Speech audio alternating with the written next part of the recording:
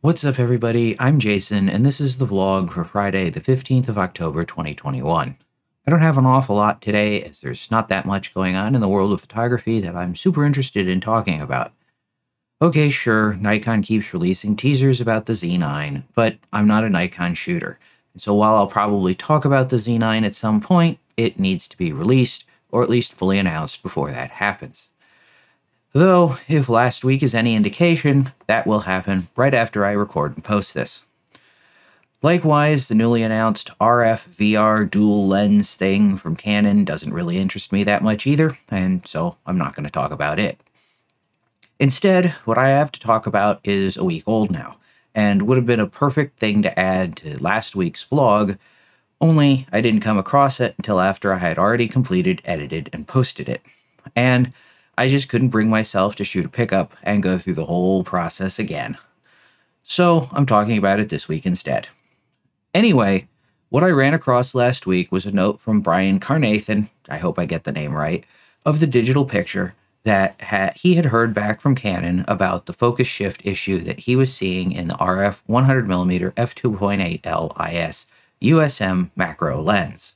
So a quick bit of backstory if you're not familiar with this. When Brian tested the lens originally, he noticed that, at least at high magnifications, when stopped down to an aperture between f2.8 and f11, there was a significant and noticeable focus shift. If I'm getting the story right, he got a second lens, tested that, assuming that he might have had a bad copy in the first lens, and he saw the same thing. Armed with that, he went to Canon USA with the info and the tests, and apparently that ultimately filtered its way back to Canon's lens engineers in Japan. The short of it was that the issue he saw wasn't due to a bad copy, and it wasn't inherent due to the SA control ring, but was inherent to the design of the lens. Further, at least according to Brian's update post, no production changes, which is probably not ever going to happen, wouldn't have ever happened anyway, to the lens, or firmware updates to the lens and camera are anticipated. And quite honestly, I find this to be a disappointing response from Canon. Though, to be perfectly clear, in reading Brian's post on the matter, it's not at all clear to me whether Canon said not to expect a firmware update or fix, or Brian was saying that he doesn't expect Canon to release a firmware update or fix. That said, I don't see why this can't at least partially be fixed in firmware, either in the camera or in the lens, or for that matter, why this ever shipped in the first place. This isn't the 70s anymore. Lenses aren't just chunks of metal and glass that are entirely dependent on simple mechanical systems to move a focusing element, and where everything has to be corrected in optics, or the optical design at the time that it's designed, and can't be addressed in software sometime else. For that matter, we're well past the 90s at this point, too. Microcontrollers and firmwares in the lenses are almost certainly much more sophisticated than you would have found back then, and probably more sophisticated than many of us would suspect they are now. Between managing one or more ultrasonic focusing motors, the IS servos, the IS sensors, the electromagnetic diaphragm, and reading out and feeding data back to from the focusing control rings, as well as the distance information, etc., what's happening in the lens is a far cry from applying a bit of current to a motor and seeing what happens to the focus. So it should seem reasonable then that Canon's engineers could characterize the focus shift as a function of focus position and aperture value, and that would give them the capability, or that the capabilities should be there in RF lenses. Even EF lenses had the ability to set the absolute focusing position, and that tells the lens to move, basically move the focus position X, and it could do that from whatever position it was presently in. To do this, the lens has to know where the focus group is, and is going to be able to drive it to where it needs to go directly. If EF lenses could do that, then RF lenses can presumably do the same thing, and being newer and more sophisticated, probably do it better. Of course, I'm making a ton of assumptions here, but it seems entirely reasonable that the lens ought to be able to do this. Other RF lenses have had firmware updates to address issues, including some that addressed focusing. The RF 70-200-28, for example, has had 4 different firmware updates so far, and in fact, firmware 1.0.6 for that lens fixed a front focusing condition that was tied to specific subject distances and zoom positions, which sounds very similar in scope to what's needed here. In fact, in reading through the updates for the 70-200, it's pretty clear that the lens's microcontroller has pretty exhaustive control over how the lens behaves. Of course, while I say this, and it is the kind of semi-engineered response that I've seen from some others online, the reality is that it's not quite that simple. The biggest hurdle to simply fixing the problem in a lens firmware update is that the spherical aberrations that cause the focus shift do it by curving the focusing field. In other words, the focus position doesn't uniformly move back. Rather, it bends as if it was on the surface of a sphere. The center shifts more than the corners do. And of course, the lens has no knowledge about where the focusing point in the camera actually is. Consequently, if the focus shift was characterized for the center of the frame and you were actually focusing at the edge of the frame, the correction would overcorrect. That said, I see the argument for not doing this in the lens. Since the correction doesn't apply to the entire frame and the lens has no way to know where you're focusing, then you could correct things for some and break things for others. And that alone is probably a good argument for not trying to fix this update, as a lens firmware update. At the same time, I haven't tested the lens, and I'm not aware of any published field flatness tests for it. There aren't any published by Roger over at Lens Rentals, and DxOMark hasn't tested the lens either. So I have no idea just how extreme the field curvature is in these affected apertures. Certainly based on Brian's test shots, the center shifts a little bit more than a depth of field in some cases. But his tests aren't of proper test targets, and I'm not sure they include the corners either, so it's hard to draw a conclusion about that from just his pictures. At least speaking for myself, without knowing the extent of the field curvature, a lens firmware fix ranges from reasonable if the field stays flat enough, to not a good idea at all if it's much more extreme. Of course, I did say the lens might not be the best place for a firmware fix anyway. Then surely the camera side of the house could do something, right? One simple solution might be to just focus with the lens while it's stopped down to the shooting aperture. Sure, this bucks the trend of focusing wide open, which, at least under normal circumstances, provides the most accurate focusing. However, this is clearly not a normal circumstance. And it's not like the EOS R cameras can't do this. In fact, they already are in at least 2 cases. When shooting in movie mode, focusing is always done with the lens stopped down.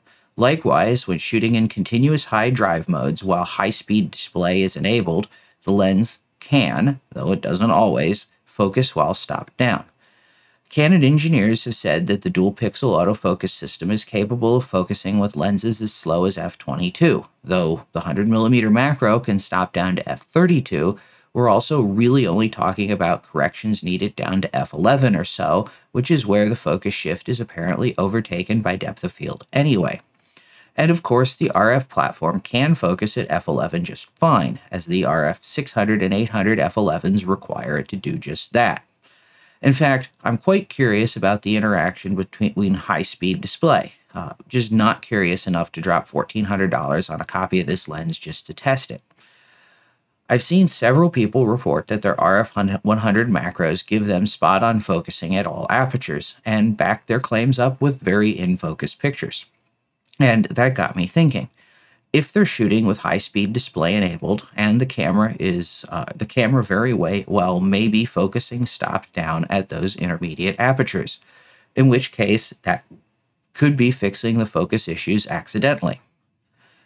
But either way, it seems like it shouldn't be hard to add an option to the camera's AF system to allow you to choose whether you wanted to focus wide open or stopped down. Potentially, it could even be limited to just lenses and at subject distance where this is problematic. It certainly would be a better fix, at least in my mind, since the camera is actually able to both measure the focus and would be measuring the focus at the spot in the frame where you're actually trying to focus. Interestingly, this whole situation led me to discover another problem with focus-by-wire lenses in general. The camera and lenses can simply ignore focus ring inputs. When Brian said that The workaround was to simply focus the lens slightly in front of the subject. My first thought was that you could focus with the depth of field preview on.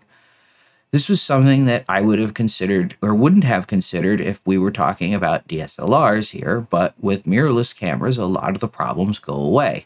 The camera will automatically brighten the image to compensate for the light loss, and you can magnify the image up to 16 times in the R5 and 10 times in the R6 just by hitting the magnifier button, which makes it real easy to see if you're getting the focus right. Granted, this really isn't a solution for moving subjects, but for static things like, say, coins, it's not a huge leap in difficulty to hit the DOF preview button and touch up the focus. But there's a catch. Canon currently disables the focusing controls while the depth of field preview button is active.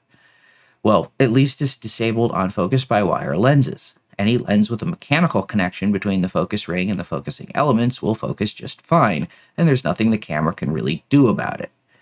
And it's not like there's a clear technical reason for doing this either. If you're shooting tethered with Canon's EOS utility, you can control the focus position from your computer with the lens stopped down. You just can't do the same thing with the focus ring on the lens when it's on the camera. Manual focus mode, autofocus mode, it doesn't matter. There's no focusing in depth of field preview, at least on the camera. I don't know whether to call this a feature or a bug, but it's certainly a thing. And heck, maybe this ought to just be a thing in general. Let the camera focus while the depth of field preview button is held. Autofocus, manual focus, it doesn't matter. If the depth of preview button is held down and the AF is activated, focus at the current aperture. This should even be even simpler than adding a new option in the menus. And actually, this is just another example of the kind of give or take in moving to focus by wire lenses. On one hand, there's an incredible amount of flexibility and performance to be had by decoupling the focus ring and focusing elements. It's much harder to make a lens that's parafocal and doesn't breathe when you have to move everything mechanically. Going electronic decouples that complexity into software realm, where it's generally much easier to deal with.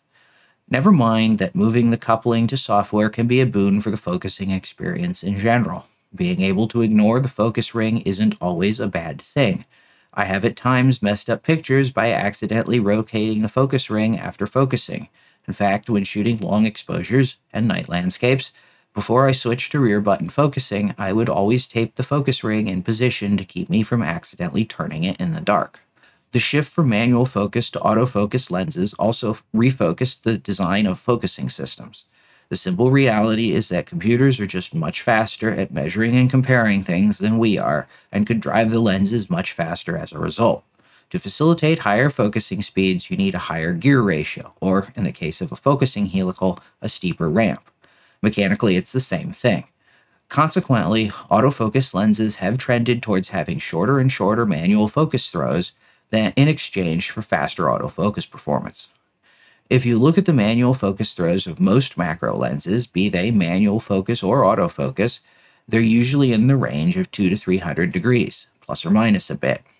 With the electronic coupling, the RF100 macro can have in excess of 500 degrees of throw, or with a couple of config changes, one that's much shorter and responds proportionately to the speed at which it's turned.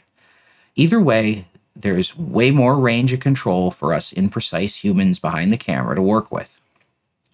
What's maybe so confusing about this whole situation to me is that it's not like Canon is afraid of using software to make lenses easier to optimize and design, or to fix things. Distortion correction is just that. In the good old days of film, you weren't stretching the film after the fact to make the lines straight. In fact, the long list of trade-offs engineers had to consider when designing a lens, there was little aside from vignetting, which you could correct for with a custom-designed neutral density filter, that you could simply ignore. Resolution, distortion, chromatic aberration, basically everything had to be dealt with optically and at design time. There's no flashing a fix to brass and glass. With the move to digital, many lens issues can literally be removed in post. This lets the lens designers focus more on things that can't be fixed or added back, such as resolution, while compromising on things that can be fixed with fewer compromises, like vignetting, distortion, or chromatic aberrations. Of course, last week's grumble was that Canon's lens designers are now relying so much on distortion correction, at least for their entry-level lenses, that they aren't even bothering to make lenses that cover the entire sensor at the widest focal lengths. While I consider this a step too far, it clearly isn't for Canon. And all of this is by way of saying that if they can rely on software to turn a mechanically vignetting mess into a frame-filling image, I don't see why they'd have a problem relying on software to fix a focus shift like this one. Think of it as a lens aberration and fix it in software like any other fixable lens aberration. It may not be perfect, but there's a good chance that even a partial correction in the lens would work better than none at all does. Of course, in the end, the big open question is really whether Brian was told that they're not going to do anything, or if he was inferring that from what he was told. He didn't post the emails, and I'm not suggesting that he should. For that matter, I'm not even sure whether the people he talked to were even in a position to know, or more likely say, whether there would be an update coming or not. As I noted, I don't think this can be completely solved in the lens firmware update, and I'd hope that the lens engineers wouldn't speak for what camera firmware teams would or can or will do. Moreover, I have no idea what may or may not have been lost in the translation either, linguistically, or more likely in the layers of management that the communications almost certainly went through. Personally, what I'd like to see is a fix in the form of an R-Series-wide firmware update that allows you to focus while the lens is stopped down. Whether this is an added option to the AF menu that you can toggle on, or is activated by holding the DOF preview button while trying to focus, I don't really care, although I like the latter better. So that's my grumble for the week. Of course, I could be completely missing something here too. Just because I've read an optical engineering textbook doesn't make me an optical engineer. Anyway, if you've made it this far, thanks for sticking around. I hope you didn't mind the format this week, but the first time I attempted to record this, it turned into an incoherent rambling mess. If you have a 100mm macro and love it, or hate it, or are putting off getting one because of this, let me know in the comments below. If you found this interesting or maybe a little informative, let me know by hitting that like button. Also, maybe consider subscribing. If you absolutely hated it, double-click the thumbs down. And as always, thanks for watching, and I'll see you next time.